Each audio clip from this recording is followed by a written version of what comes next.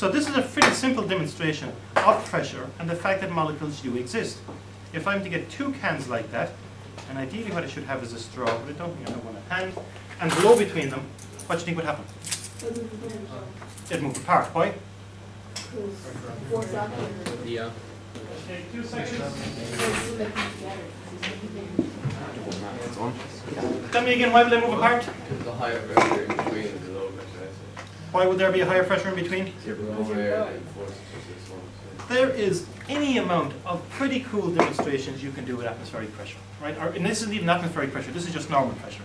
So I blow between the two of them, and the two of them, you said? Wow.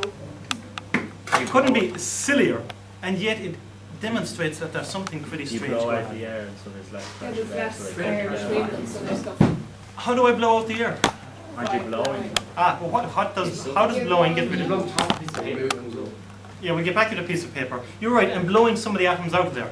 So therefore there's less pressure in there. Yeah. And there's greater pressure outside. What does it mean to say you blow the particles out of it? You, How are you displacing them? How are they being displaced? If you were one of those atoms, Because more is replacing you, so either of you. It's under higher pressure in the little tube. I am one of those little air molecules, I'm an O2 molecule sitting right there. Somebody comes along and does that. How do I know to move that direction? What caused me to force move? is being A push How was I pushed? by more coming. High pressure going to low pressure. I'm there minding my own business.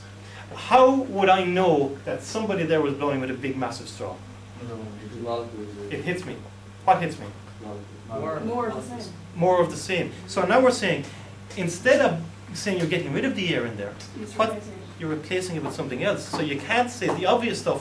What I'm getting at here, one of the things I'm getting at, is quite often, I as a teacher am to blame. We give you little stock phrases that you use about high pressure and low pressure, and you think the answer is tied in there somewhere.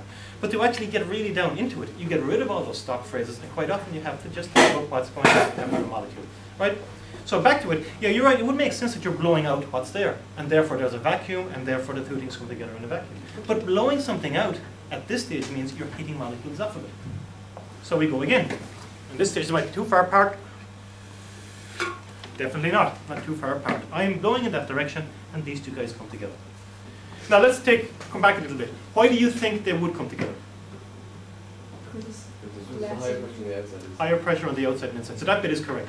So we've got the fact that you're not replacing what's there with other air. Or I suppose you are, but you're not getting rid of the air. So there's not a vacuum there as such. You're like making it circular. Okay, the air is moving. That's certainly important. Now, if you were to look at those atoms normally, those atoms, and this is, again, I think this is astounding when I first came across this, atom sits there. Is it stationary? No. What's it doing? Constantly. Constantly, in what direction? Everywhere. Everywhere. So that's the key bit. There's molecules in there, and they're just jiggling around in every single direction. And as the temperature increases, this is an aside, but as the temperature increases, what happens to motion? They move more quickly. Not they move more, they move more quickly, right? So as the temperature increases, they'll move more quickly. That will become relevant later on. These guys are moving in all sorts of different directions. And you're forcing. So if they're moving and banging against the can in all sorts of different directions, why don't the can go out? Because the same acting the other way. Equal, and again, they're going all different directions, but there's a certain amount of them going in that And direction. then when you're replacing them, they're all going in one More direction. of a direction. So now I come along and I blow in that direction, and yes, I'm replacing the molecules there with other molecules, but instead of going in that direction, they're going in that direction. So it's not, this comes back to our notion of pressure. Like, we just think of pressure as a word, but pressure is actually caused by what? Moving, be more precise than moving. If I, like, why the pressure in there, we said, has gone down? Because the atoms are just acting with force in one direction instead of Change it from there. both. The pressure has gone down because the molecules are moving in that direction. We're familiar with the phrase the pressure has gone down, but what does it mean in terms of the molecular motion? They're moving in the set direction instead of the other. That is correct, but there's more to it than that. If you were that can, how would the pressure have gone up or down or no change by me blowing the air through? Certainly, if you are this side of the can and I blow the air through, does the pressure increase, decrease, or stay the same? I'm the can. What do I notice? Less. Same big. Less what? Air molecules. Less resistant. resistance, okay, less resistance, and that's why you end up moving in that direction, with less you said, air molecules what? Acting on it and banging off it per second, or less molecules banging off it per second. And that's what pressure is. It's got to do with molecules banging off the surface. So if you've got a barometer, there's different types of barometers you can get. What they measure is the number of molecules banging off a surface, let's say per second. And the more banging off per second, the what? The higher the pressure. Now, why do you think a needle would move like that if the pressure goes up? What would cause that needle to move? More Yeah, it's basically the more particles like that means the whole surface as a result is going to move. And that's how a barometer works. It's all those invisible particles that you can't see. So Evan, you were given a simple example there. If I take a piece of paper like this, and this is one of the principles under which flight takes place. And I think anytime you're sitting in a plane and you see the size of those bloody things, and you think, how do they get off the ground? I mean, I still think that's amazing. I blow over this. What happens? All the particles that are there? They're bouncing. Okay, they're bouncing in all different directions. And then they're going in constant direction. What's going to happen? They're going to go in constant direction. And the ones underneath. Very good. The ones underneath, some of the ones underneath are pointing upwards like that. Some of the ones above it are pointing downwards like that. And therefore the page stays down. But if I make these guys go in that direction, there's not enough going down. So just by blowing over there, 1, 2, 3, 4, 5, 6,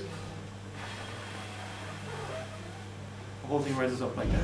So again, it's a very simple demonstration that these particles do actually exist, right? And that this whole notion of molecular motion and pressure, we do seem to be onto something here, okay? So that's important because we're now moving on to something called Boyle's law, and we talk about pressure a lot. But all the time we're talking about pressure, if it's a gas we're talking about, in order to make sense of it, you've got to think, hang on, pressure is caused, whatever's measuring the pressure is caused by something hitting off another surface. Right? So we bear that in mind. Right, we come up to here, James, so if you can focus on the screen, bring it up there. There we go. As I decrease the volume, and this is what Boyle's law was all about. He said, as you decrease the volume, so it starts, if I can bring it all the way up, in fact I just increase it slowly, I expand. So I expand, so what's happening to my volume? It's getting bigger. What's happening to pressure? It's getting less. Why? Because it's going for, it's trying to travel further. Be more precise, I suppose that's why it's a, what is pressure, did we say? It's the bouncing. Just let out The number of times the atom bounces. The number of times the particle hits off the surface, right? So there are less particles, or there's less impacts going on there than there was initially. And that's why the pressure is less. So Boyle's law, you might be familiar with it because you've heard about it somewhere along the line. Boyle's law looks at the relationship between pressure and volume. And we do a test and we measure pressure, but you can measure pressure without ever actually knowing what's going on, or what you're actually measuring, or why that dial that measures the pressure is changing. The reason it's changing is because the number of molecules hitting the surface is going up or coming down. Okay? So as the volume increases, what do you think happens to pressure? Decrease. It decreases. So there's certainly an inverse relationship between them.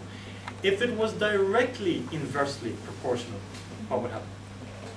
How does directly inversely change from just say they're inversely? Double the volume, the pressure half. Yeah, if you double one, the other by half. If you triple one, the other one goes down by a third. And that's what Boyle said. He said if you multiply one by a factor of 3 or 4, the other one goes down by a factor of 3 or 4. And that's the Leavenworth experiment that we'll be doing in a few minutes. But we're just setting you up with some of the theory here. Now that's one dimension. If, however, and we have a problem all the time in physics and saying there's always too many variables when you try to measure something. If I was to heat that up, what would happen? It'll go faster. It would go faster. What would happen to pressure? Increase. It would increase. So I'm looking at, Boyle's law says I'm looking at volume and I'm looking at pressure. What do I need to ensure doesn't change?